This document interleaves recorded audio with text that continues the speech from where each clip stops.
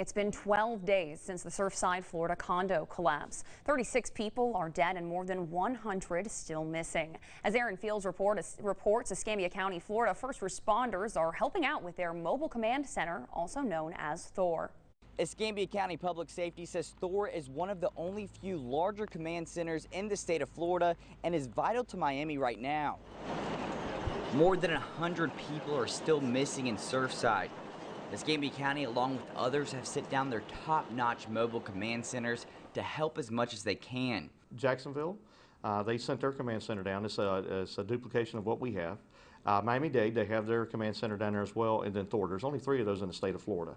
The 18-wheeler is equipped with satellite, voice-over IP capabilities, and radio dispatch communications, and is now staying a little bit longer. Originally, it was going to be a 10-day deployment, and after the state had gotten down there and started assessing the long logistical needs of the area, they've asked it to extend it to July 30th because it has been very helpful. And Gilmore says in the state of Florida, it's understood by every county to lend a helping hand, no matter what.